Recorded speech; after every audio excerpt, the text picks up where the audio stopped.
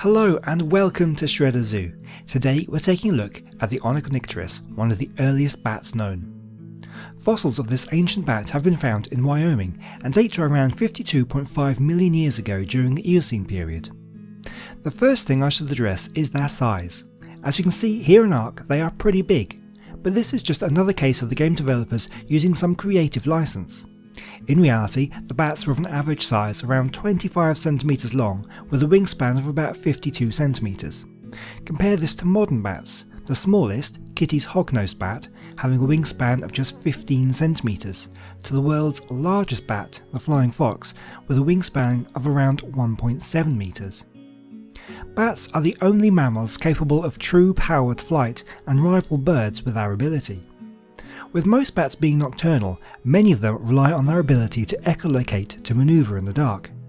But one question has plagued evolutionary science: which came first, the ability to fly or the ability to echolocate? All fossil bats showed evidence of capable flight and echolocation, so the answer to this question was frustratingly out of reach. That is until the fossil of Onychonycteris was found in 2003.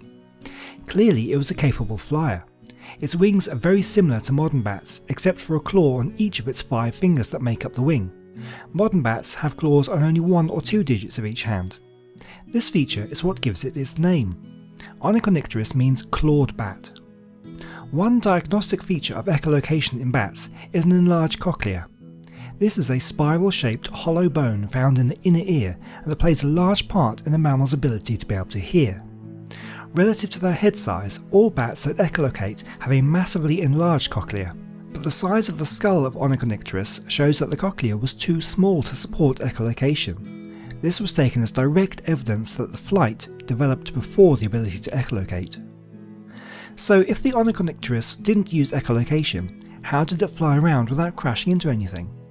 It's possible it was a daytime flyer, or had excellent night vision like modern fruit bats. Unfortunately, the upper part of the skull of the fossil, including the eye sockets, was crushed, and researchers have been unable to get any clues from this specimen.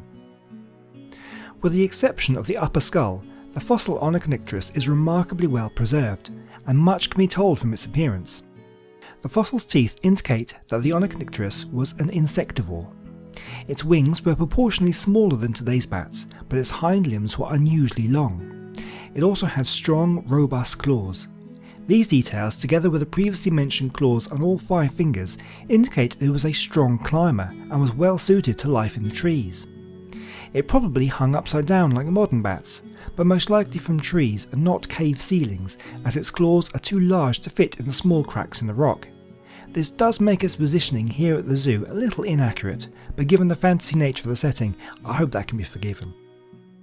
Well, that's all I have for you today, and as always, I hope you've enjoyed the video and you've learned something new.